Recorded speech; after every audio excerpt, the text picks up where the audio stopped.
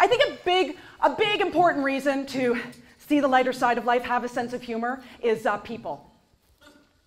Now, who here gets stressed out by the fact that you have to share the planet with other human beings?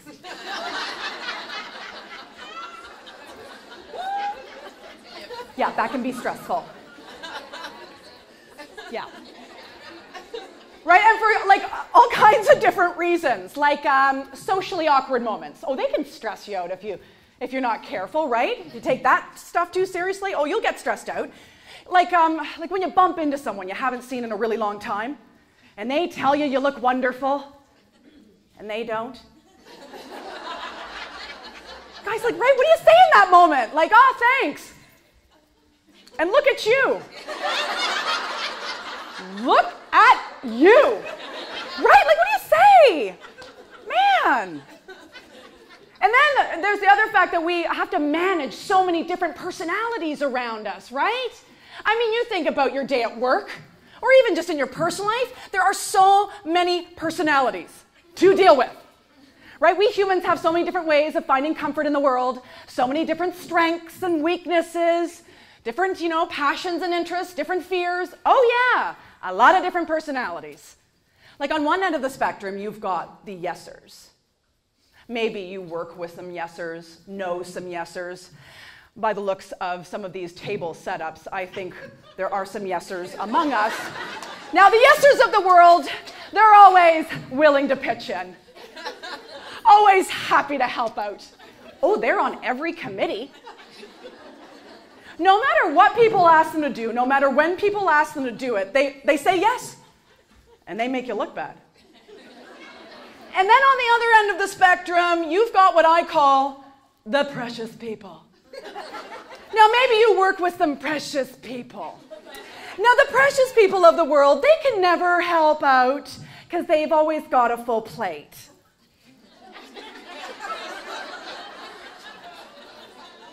And they like to tell you about their full plate a lot. Yeah, sorry, I can't help out. Yeah, I still got a full plate. Plate's still full. Yeah, no matter what people ask them to do, no matter when people ask them to do it, they got a full plate. Now, with these precious people, have you ever wondered what size of plate they're walking around with? Guys, I'm just saying, there might be some people walking around with teeny tiny plates. Like, of course you've got a full plate. It came with the friggin' Easy Bake Oven. And of course, you need a sense of humor for the negative people. Oh, yeah. Oh, you know the negative people. Maybe you work with some negative people. You know, with their negative attitudes and their negative comments. And they walk around with the negative face. I don't know if you've seen the face before. It's a combination of looking angry and looking like they're working through a severe gas pain.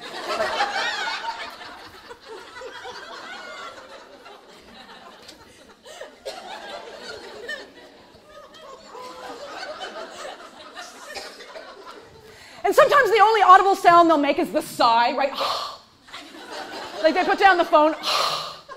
They walk out of the meeting.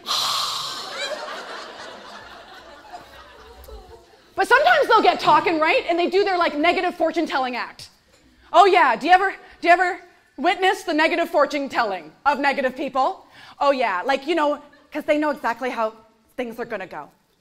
Like they like spreading the doom and gloom. They've always got that feeling of dread in their hearts. Like, oh yeah, I know exactly how this is gonna go. And it ain't gonna be pretty. Right, the negative fortune tellers. Okay, so I used to work in an office. Briefly. I used to work in a human resources office in the Ontario government. Very long story. But it involves nepotism. Anyway. Wish I was kidding. Kind of not kidding, Jennifer. No, just really being honest with you at this moment. Anyway, so I used to work with a lot of negative fortune tellers. Oh yeah, like the people in the office, like they would always just know exactly how it's gonna go. Like on a Monday morning, inevitably, one of them would be like scurrying around the office, all stressed out, saying, "This week is going to be insane." I'm like, it's Monday. How do you know that? Or on a Friday, inevitably one of them would be all stressed out saying, I am never going to get all this done by the end of the day. I'm going to be working all weekend. I'm like, it's 9 a.m., give yourself a shot. But I think the most common fortune-telling moment that I would hear is, this meeting is going to be a total waste of our time. Now, that one usually ended up to be true, but... Right, the negative people with their negative fortune-telling, and their face, and the attitudes and the comments, right? There's just a lot of negative vibes they put into a room, right? Have you ever felt people's negative vibes? You kind of feel them coming at you, right? And they're like completely contagious. Like they can tear through a place like wildfire. And the thing is with negative vibes, they have this like uncanny ability to remove all the positive energy within like 150-meter radius, right? Like somehow the negative people can transform themselves into like, from a human being to a human energy hoover. Just taking away all the positive vibes in a room. Have you witnessed this? It's like, I'm having a bad day and you're all coming down with me. Yeah, anybody here work with someone who sucks? Yes. You need a sense of humor for that. You can't take that too seriously or you'll become one of them. You know what, ladies and gentlemen? May the negative people of the world inspire us to see the lighter side of life, because we know all too well the impact people's energy has on others. Oh yes, let's admit it. Everybody brings joy to a room, either by entering or...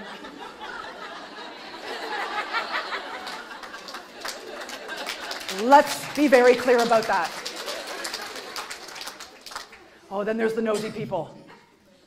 Right? They can stress you right out, the nosy people. All up in your business. Always sharing the latest opinion they have about your life, what you should be doing, what you should not be doing, right? They stand there and they should themselves. You know you're a nosy person if you're standing there shoulding yourself. This should, that should, we should, yeah. I'm getting a little worked up about this one because I'm dealing with it right now, guys. The nosy people. So right now, I find myself in a very functional, fulfilling, healthy, positive relationship. Yeah, well, there's a first time for everything. Thank you. And so when we're at weddings, the old people, they'll come up to me and they'll poke me and they'll say, "You're next." It's like, stay out of my business. That is so annoying. So to even the score, I do the same thing to them at funerals.